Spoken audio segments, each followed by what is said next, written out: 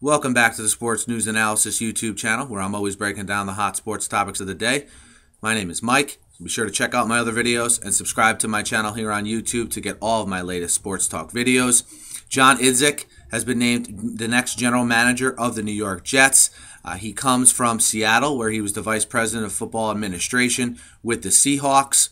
First, a little bit about the Jets search. I actually like that the Jets went out, took their time, interviewed a lot of candidates, and really evaluated each one and sort of did things logically in this search. I think that's a good sign. For Jet fans that are wondering why it took so long, I kind of take the opposite approach. I take the approach that they did their due diligence, they got a guy they thought fit well in the organization, they took their time doing it. When you have your head coach in place already, I don't think there's any real rush to get the GM in place. Just pick the right one who you think can come in and work with Rex Ryan from day one and hit the ground running. The more I read about Idzik, the more I read about his past accomplishments, I think he's that guy. There's going to be a tendency for Jet fans to look at his title that he had in Seattle and say, well, this is just a salary cap guy. How is he different than Tannenbaum? That's a reaction you're going to get from a lot of Jet fans. But when you look deeper into Idzik's background, I truly believe he's a football guy with a business background. Okay? Idzik's a guy who played college football. He was an assistant in the old European Football League and also in college.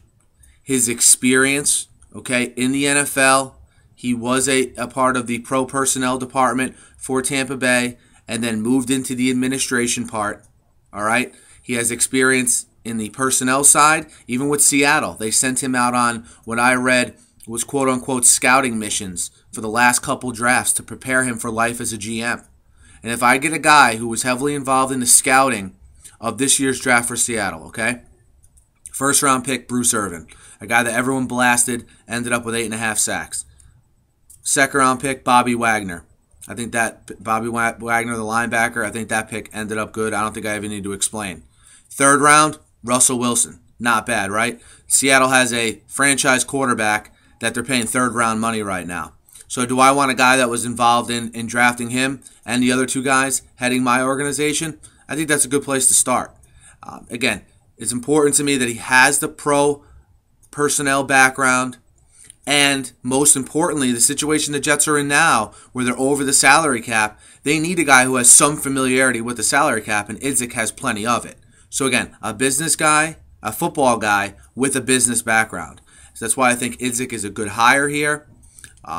Again, Jet fans, don't jump to the conclusion that he's sort of a different version of Tannenbaum. He was part of the front office that built the Super Bowl champion Tampa Bay Buccaneers. He was with the Buccaneers. That was his longest stint. He started in the pros with the Buccaneers. Then after the success the Buccaneers had, he moved on to Arizona. And again, eventually, him along with the other guys in the front office built that team up to where they're NFC champions.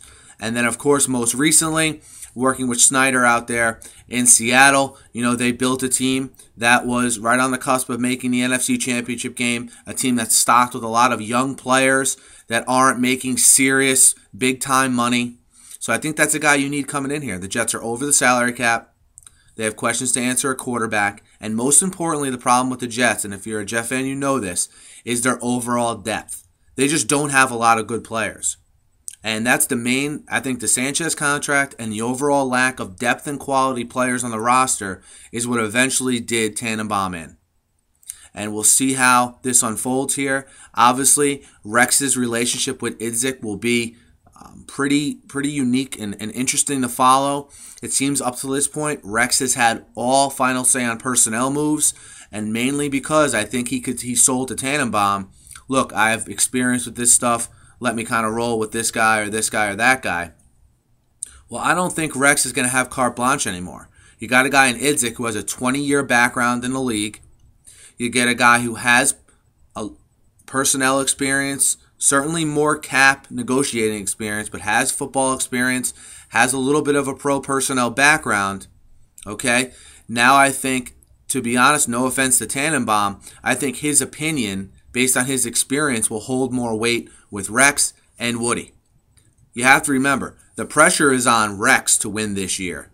All right? If there's a lame duck in this situation, it has to be Rex. I know Woody loves him, and Woody gushes about him still. But Rex is on the hot seat this year, okay, not Idzik. So I think that gives Idzik an upper hand if as far as trying to rebuild this organization. I mean, he's walking into a situation that is a tough one. I like the fact that he has the guts to come into this situation and think he can fix it.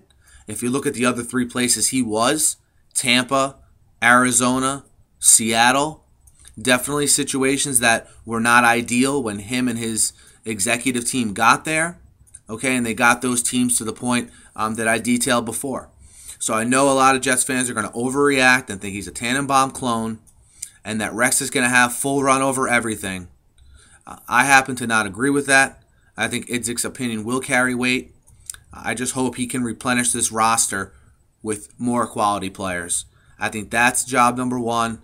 Obviously, trimming that salary cap down however they can is job number two. Okay, and addressing the Sanchez situation. One thing you're going to hear grumbled about a lot is Schneider, the Seattle general manager, has already said he'd be open to trading Matt Flynn.